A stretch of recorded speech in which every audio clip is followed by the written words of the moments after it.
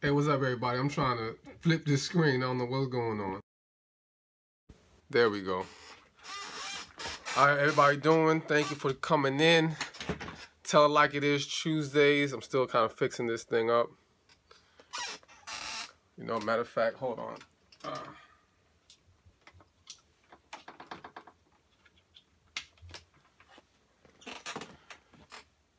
There we go. Hey, everybody. Thank you for coming in. I appreciate you guys. We're going to be talking about, should women be splitting the bills with her man? All right. Let me see here. L Scott 35, hello to you as well. Make sure to invite your friends here. Share it on Twitter. Share it on your social media. Let's get people on this broadcast so we can have everybody chime in and give their opinion. If you like what you're hearing, or just to show me love, make sure to tap your screen. Tapping your screen gives me hearts. I appreciate the hearts. I appreciate when you show me love in that way. Again, I see the hearts coming in. That's nice. Keep inviting your friends. Hi from ATL, Pretty Brown Eyes. What's up? I'm in ATL as well. That's where I'm based out of. I see Detroit, Paris. So we got people internationally. Raleigh, North Carolina. It's a wonderful thing. I'm going to give it about another minute. Let some people, more people jump in. I see no splitting bills. We're going to get there. Give it a second. We're going to talk about it. All right. Savannah, Georgia in the house. Cleveland, Ohio. I see why not. We're going to talk about it. Houston, Texas. I'm headed to Houston later next month. October, I believe it is the 16th. I got to check back with that. But bottom line is, professional and single tour. I'm doing Houston, Phoenix, Atlanta in the month of October. So get ready for that. If you want to get tickets, you can go to professionalandsinglettour.com. And you'll see the other cities on there as well. I'm going to be adding Miami, New York, LA as well. Yes, Miami. I just said Miami. That's my hometown, so I definitely got to do Miami. Miami, Fort Lauderdale area. But anyways, keep it coming. So we're going to jump into this real quick. So before I give you my opinion on this topic, I want everybody who thinks that the woman should split the bills with the man, type 1. Let's see how many ones we get. I see some ones now. I see, okay, the ones are coming in. All right, and now, while the ones are coming in, everybody who says the woman shouldn't have to split the bills, the man is the provider, he should be taking care of the woman, give me a number 2. I see, depends, are they married?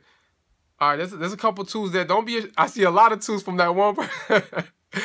Keep it coming. We're seeing some 2s here. We're seeing some 1s. We see it depends. All right, so it varies. All right, so here's my take on this situation. And the reason why I'm even having this discussion right now is because I saw on social media a few posts by individuals that, well, women to be specific, that was saying that a man, the men these days, they don't know how to take care of a woman. They expect the women to split all the bills, half and half. What happened to protecting and providing, so on and so forth. And it's caused a lot of ruckus among some people. A lot of people have chimed in. Now, here's my thing. Number one is, it all depends on the couple. All right? No one should be upset at anyone who has a structure where the man's taking care of it and, the woman doesn't have to work or whatever. Nor should anybody be upset by people splitting the bills. It's whatever works for that couple. If they're cool with it, fine. All right? Because different people need different things. But I think that where people are getting it wrong is people are looking for equality in every which way. Listen, in a relationship, the equality comes from the fact that you, as a woman and as a man, you two are both equal in value.